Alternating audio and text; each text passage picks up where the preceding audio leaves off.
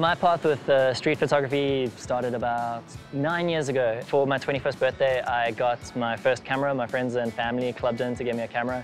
And I remember just being like, whoa, okay, cool, I've got this thing now, finally, I better use it. And about the time that I moved to Seoul, which was about a year or two after that fact, I just started walking the streets and taking photos of whatever seemed interesting. When you're out on the street taking photos, the best thing that you can find is those moments that don't make sense. And what's really cool about shooting photos like that is that you can't plan them, you can't prepare for them. All you can do is spend time walking and looking. Oh. 안녕하세요. what's up?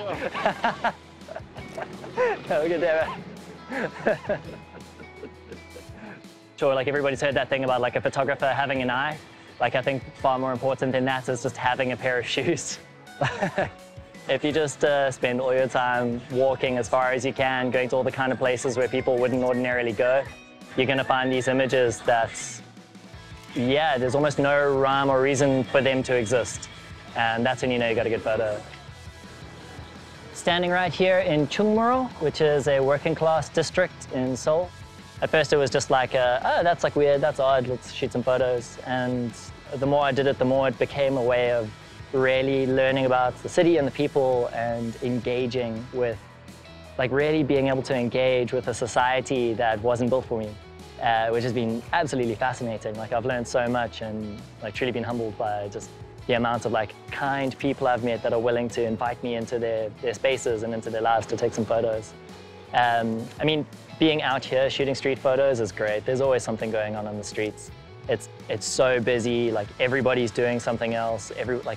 It's just a permanent hustle. And if you can sort of find your way into the slipstream of that, then you're definitely gonna get some good photos. I'd say the thing that I love about shooting photographs is it's twofold. And it's interestingly two sides of the same coin, I suppose. For me, shooting photographs is a way to engage with people that I don't know, to engage with strangers, to meet people and to really get into their space and talk to them and get to know them, which is not something that you are able to do just out on the streets too often. There's no way to really justify it, but when you have a camera in your hand, people just sort of assume that there's a reason for you to be there doing it. Like when was the last time you walked up to a stranger and just sat with them because? Like you don't really get to do that.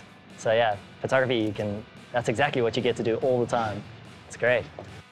And on the flip side of that, there are times when, I don't know, I could be maybe a little bit more introspective and I'm not as interested in speaking with people that I meet out in the street, and the camera can be a good sort of shield or aegis against that, where you use it as a way to sort of remove yourself and just watch what is happening. So yeah, I mean, that's what taking photos out on the streets is so good for me, because I get to both engage when I want to and disengage when I want to.